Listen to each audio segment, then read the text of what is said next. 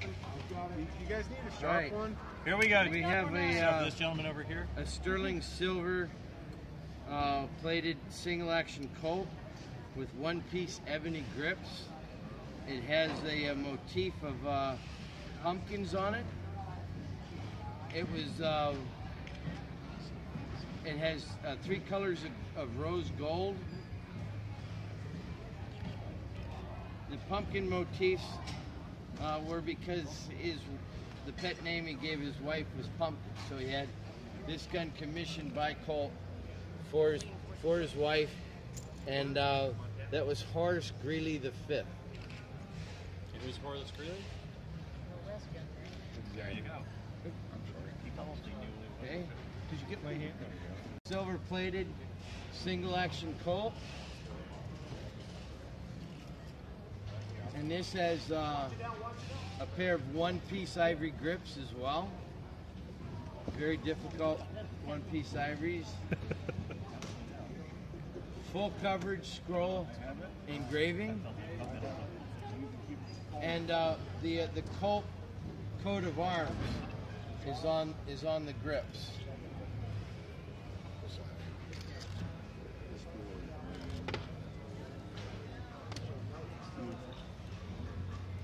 This is one of a cased pair from the Robert E. Peterson collection that's on display in the museum. And in the case is a rosewood red velvet lined case with all ivory accoutrements, ivory gripped accoutrements throughout the case. And this is one of a pair. It's a 5.5-inch barrel.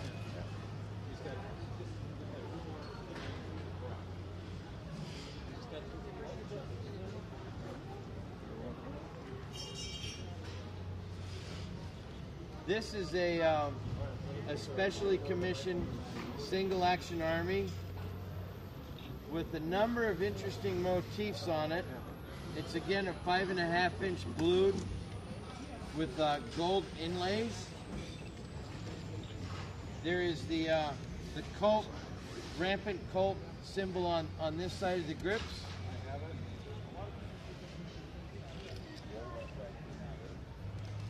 Also a U.S. Army logo in gold.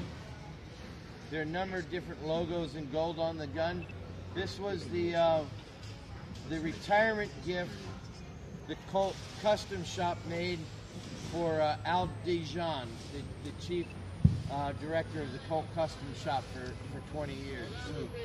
Who's the? Is there a signature there on the back strap? What is that? That's a Colt Python. No, I was looking further down. I thought it looked like a. Oh, that's his Al Dijon signature. Cool. We're going straight to the rifle.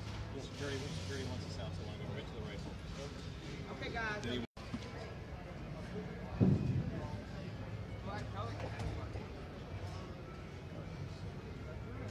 Matt brings his knife over here. Oh, you have his knife? Does anybody have a knife? There are knives. No, his knife is Here, go. Everybody holding up a knife. He's got one. There you go. Hang on, keep this thing from falling forward. Oh, somebody grab it. There's. Next year I'll pack the gloves myself. Kelly, Sorry. I just figured you of all people should have gloves. All I got to do is bring a couple of extra date kits. That's all.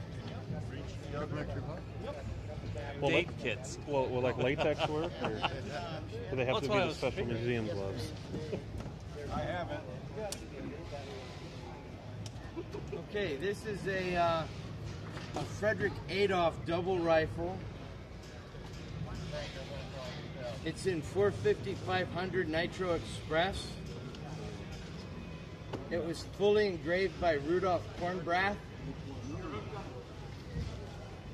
It was originally made for a prominent Chicago businessman who died during a canoeing accident off of Kodiak Island in Alaska. And Roosevelt had just returned from his safari in Africa, and Adolph visited him at Sagamore Hill and made some minor measurement adjustments, and then had the seal of the United States engraved on the breech of each chamber.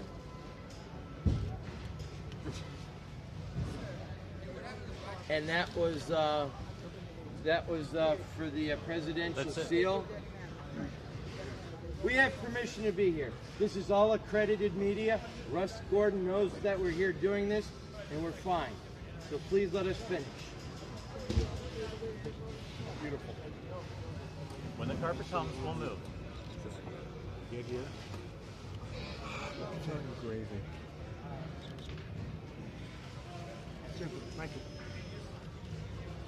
This used to be in the window of Abercrombie and Fitch in New York for many years. It was given to a hunting guide of Theodore Roosevelt's, and then Ron Peterson of Albuquerque, New Mexico, encouraged the widow of that guide to donate this to the museum back in the 1980s. Beautiful. Okay.